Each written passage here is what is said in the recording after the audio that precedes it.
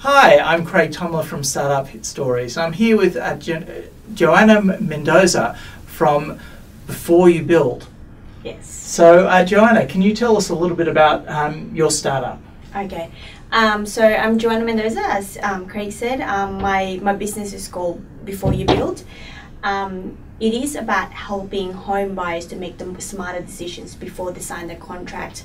90% of, surprisingly, about 90% of customers, when they're looking at the contracts or before they sign the builder, they don't do enough research, or they don't understand the contract or inclusion list before they actually sign the contract. And once they sign the contract, it actually ended up costing them a lot more on their build. If they had known someone to go through them in a structured way, it would have cost them a lot less. Building a house is very stressful, and my job is to make it as less stressful as possible.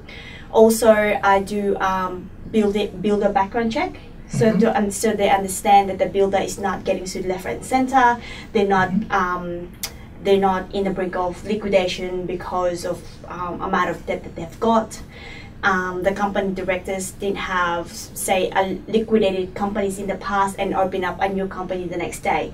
So those are information that I pass on to the customers, so they become more aware of who they're dealing with, their contracts, and making sure that all the paperwork that they've got are properly in place. Yeah, look, I think that's a really important function. I've been a property investor for 20 years or thereabouts, and I've seen people get burnt when they buy off the plan, or when where they're doing a knockdown rebuild. The stress almost always comes from the contract that they've got in place with the builder, and they've only got limited room to move once that's in place. And it is quite scary because people sign on a massive amount of contract. We're talking about sometimes it's $500,000 worth of contract, and no one helped them hold their hands through the process. And it's a big investment. Some people, like I saved, it took me 8 years to save my deposit for my house, and if I lost it all, it would be very devastating. Yeah, it would be. So what made you decide to get into this startup? I know it's fairly new. You've only started it sort of in the last year. I started it because I lost a lot of money on my build. Right. It was stressful. I looked at someone to help me in the beginning of my build, and it cost about $6,000. And because of that cost factor, I couldn't pay for it, because I had to pay the deposit, the lawyers, etc. And when I lost a lot of money, I looked through the system. The system of the building process is flawed, and I told myself, I cannot let this happen to other home buyers. I did 12 months of research on where the system has gone wrong, what are the major risks of building, what I can do to prevent it, for the risk to not happen. And if the risk occurred, because there's always risk on everything, I want my clients to lose as less money as possible. Yes. After that experience, as I said, I don't want anyone to go through that. It's the worst feeling in the world. And as I said, I put a lot of research, investigation, interviews of builders, of people that have built in the past. And I want to pass it on to the home buyers. And I'm doing this to drive the change to the industry. I believe that increasing the awareness of the home buyers will make the builders more ethical, more honest. It'll be more transparent, because they will find that people are just more knowledgeable. And they cannot be duped or anything like that. So that's my total aim, and my ultimate vision is no one will use my service anymore, because the market is working transparent, honestly and ethically. It's my driving force is, if I can help 10 people in 1 year, it will make it a lot worth it. As bad as it sounds, like, maybe I lost money to have this business so I can help other people, because if I didn't, then maybe I would have not had this idea after all. Well, quite often people go into business and lose money, but you lost the money that prompted you to go into business, which is I think is a good thing to help other people not get into that sort of situation. I will never get my money back, I know that, but what I can get it back is the joy of that help other people to build their dream home. When I meet clients, the immediate gratitude that I receive from them, it makes me feel better. It makes me feel that all that heartache that I had in the past is worth it. Yeah. Yeah. So it's still your commercial business, yes, but you've really got some very strong social goals in there. So would you see it more of a social enterprise, or it is more social enterprise? My fee is below the cost. It doesn't cost the home buyer $6,000 because I don't want them the cost that will stop them use my service. Yes, it is less than $1,000. Yep. And I know, for example, one of my clients is the contract change is $1,000. Yes. Every single time you change his contract, it would have cost him $1,000, and you could basically recoup that fee that you got from me within one contract change. Yeah. And it is, social enterprise more than the profit making. Yeah, but it's still a profit making business as well, because there's still a lot. It's still a valuable service for people, and they're willing to pay for that, I'd say. Yes, yeah. I'm really hoping that people see the value of it, people see the importance of it, and I can help as many people as I can, and drive change in the building industry. Yeah, so what challenges have you encountered so far in setting this up? This is your first startup as well, so it's the first time you've gone through this process. I guess funding. I'm funding it myself, so that's the major challenge. And the second thing is the first category in the industry. So we have building association that looks after the builders or the members or contractor suppliers. Yep. There's no one really looking after customers. There's real estate agents which looking after closing the sale for the builders, but no one actually helping the customers. No. And it's a new concept that I'm trying to break through. Yeah. And I think that's my biggest challenge, because they've never heard anything like this before. They've never had anyone to compare with. Hopefully people will start seeing the value of it and break that niche. Yeah, well, how do also people find you? Because builders, it's easy to search for builders, it's easy to search for real estate agents, but they don't know that your service is out there, and they don't necessarily have places where they can go to search for similar services. So how are you getting out there? I advertise through, I've got a website, I've got a Facebook page, I do different platforms like magazines, so Canberra Weekly. I will be part of the HIA Association soon. Great. So I will be part of their website or their member sections. I'm going to be in a Gungahlin Festival this weekend, so so I can keep in touch with the community. So I'm trying different platform and see which is the most effective one, and I guess that's one of the challenges. Yeah, what is the most effective advertising platform out there to get the word out? And word of mouth is the most effective platform, but getting there is the hard one. Yeah. Okay, great. So what have you learnt so far in the process of setting up the business?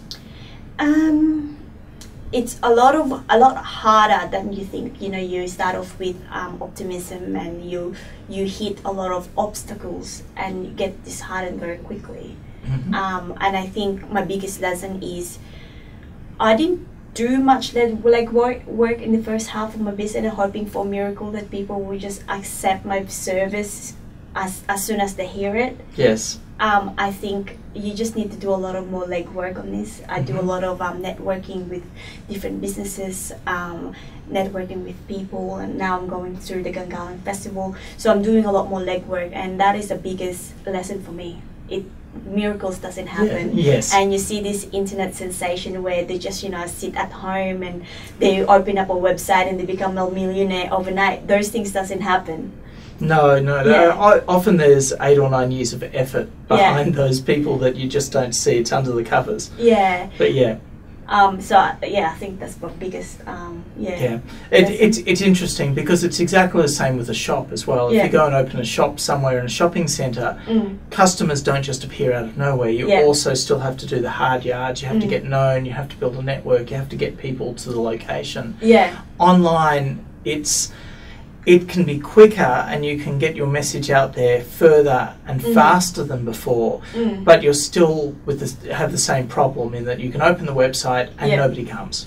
Yes, and with the websites these days, anyone can open a website. So you're fighting for position in the Google result now than ever before. So getting that search engine optimization is quite hard and expensive. Unlike, say, we're talking about 10 years ago, when you open a website, you Google it, you'll be on the first rank. Yes. These days, you're fighting with thousands of businesses out there. Yeah, that's one of the challenges. Like, yeah. So I guess I guess you're quite new at this business. So what would you tell somebody who is starting out now, based on your experience? I think I'm an accountant by trade, so I've been, I do project management as well. So I've got a lot of business background, working for the business rather than me doing the business. If you are going to start up a business, learn as much as you can about running a business. Whether the financial part of it, the taxation, marketing, legal, etc. Go to a business workshop. Research about your target audience and your market, and getting yourself as educated as you can before you start off a business, rather than doing it as I go. Yes. There are a lot of risk. There are things that you can do as you go, but preparing yourself mentally for it, it's the best way to enter a business. So at least there's no surprises on, say, legal fee or something, or litigation or anything like that. I think some of the things there, obviously there's all the business management side, which is sort of the finance, the legal side. There's also the marketing side as well. You talked about both of those. And they are really different skill sets, and can be difficult to cross over between them. How have you found that? Because also running your own business, you have to do everything. And you can only afford a certain level of help.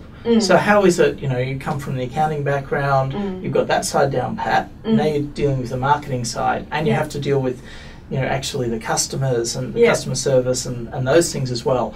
How do you actually manage to spread yourself around the business? Okay, I guess I'm quite fortunate in the fact that my previous experience has a lot of networking aspect to it. So I don't just sit on the desk and do my work. So I do a lot of talking to, say, the lowest level person to a senior executives. So I have that experience on dealing with people socially. And with uni and CPA, we did learn how to do marketing as well. So and what are the different platforms. The only thing that is hard is putting that theory to practice. So you need to practice. But you do learn as you go. You got the theory base, and getting the right platform for your business. And there's not one size fit all. I've seen businesses that Facebook page is enough. They get lots of customers. I've heard of this lady that she's become a millionaire within 6 months on a Facebook page. And other people have to do a lot of hard yards, just like me. I do a lot of legwork on doing networking, etc. So it is hard to transform from being an accountant to a marketing, but I think my background helped me a lot, because I do a lot of that anyway in my working for someone. And it's also everything else in the business too. You have to be as well. Because it is just you at this point. Yes, it's just me. Like I created my own website. No, that's fantastic. So it's quite exciting. You learn a lot of new things. But as a only person, I think asking someone to help you as well, if that may be. I know there's a lot of cost on asking someone to do it, but you'd rather get it right the first time than fix the missing. You don't want to miss an opportunity because you try to save as much money as you can. You do something that you're no good at it, and you end up with a result that is what you put in, really. Yes, exactly. Yeah, so you also did an awful lot of research. You said you spent 12 months looking at the market and those sort of things as well. And you know, having project management and accountancy in your background, I'm going to assume that you have a fairly planning disposition. So you do a lot of planning and thinking about it and structuring to make sure things work. Yes. So would you really recommend to people that they do put in that time to really understand the market and, you know, and basically be able to put together the business before they actually invest in putting together the business? Yes, definitely. Like, all the planning actually becomes more fruitful, especially, you know, I've read an article the other day is, what is your service or what is your good? Is it an aspirin or is it a vitamin? A vitamin is a must-have, an aspirin is, an aspirin is must-have, and a vitamin is good to have. Yes. So you need to separate yourself in there, and if it's a need or a want. Yes. Yeah. Yeah, and position yourself on whether you're a need or want, and planning around that. Does your service has an actual audience for it or a market for it, and the actual planning. Have your business plan ready, and your business plan is not. It's not stagnant. You have to review it every like 3 months. It's not something that you do it once and then put it in the drawer and don't look at it again. And you need to revise as much as possible. And yeah, you're right. You have to do the research, the planning. What are the risks of your business and how you can mitigate it? And what are your preventative measures? Or get a proper advice. Yes, find somebody who can tell you and help you through that journey. Yes. And there's a lot available these days. Like there's Sebren down here and the network of services that's provided, you know, related to Sebren. And there's similar networks, you know, across the country. Yeah. Particularly often attached to sort of the incubators and the co-working spaces and things like that, but also more broadly. Yeah, there's something called ACT Business Chambers, so it's kind of subsidized by the government. You still have to pay a small fee, but most of the fees is paid by the government. There's a lot of business workshops in there that I've attended one, and I think it's really good. So I definitely recommend that to people that are starting up, so to understand the whole business management of everything, from marketing, financial, legal, etc. So, well, if you're going to invest in a business, you may as well invest in your own skills first, because you're going to be the business for a while it's growing. Yes. Yeah. And I think that people get tripped because they miss one factor of the business. Yeah. Well, just drawing on that get tripped idea, what would you have done differently that you know now that you didn't know maybe a year ago? Oh, that's a good question. I think, as I said,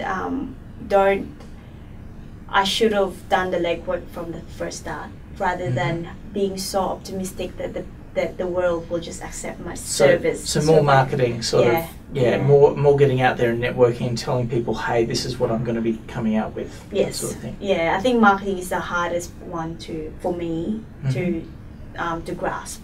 And until now, I'm still learning every day on how I can get the best platform for my service. Yeah. Yeah. Yeah, and trying to put the systems in place behind it that can give you a sort of guaranteed, well, not guaranteed, but, you know, consistent outcomes. Yeah. Yeah, I've got the systems in place for my service as it is. Like, I've got a business systems. My only problem is, I guess my challenge is just get that service out there.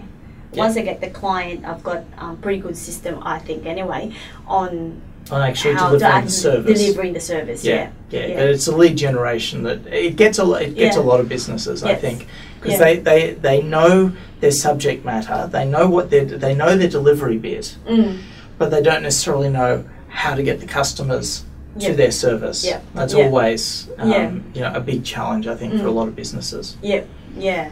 And as I said, this is a new category in the industry, and how can people trust that new category? Well, it's a disruptive service, but at the same point, it's one that offers, you know, a lot of benefit to people, because there is so much, I suppose, friction. You know, the people lose money because, you know, you only build a house or buy a house off the plan, you know, once every 10 years at most. So people don't build up the skills. And that's partially why real estate agents develop, because they're skilled in buying and selling in houses, so that individuals who rarely buy and sell houses didn't have to be skilled at getting the maximum price for a sale or a buy. That's why buyers agents have come about as well. But this is sort of, it's a service that sits alongside those as sort of, there's lots of money that's falling into a pit which the builders are picking up, and you're keeping it out.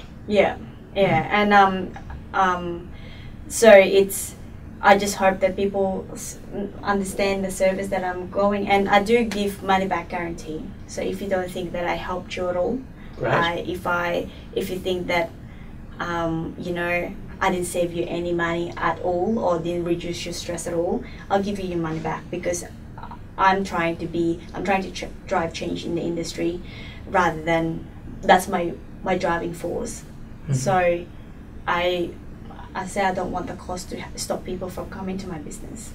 No, definitely.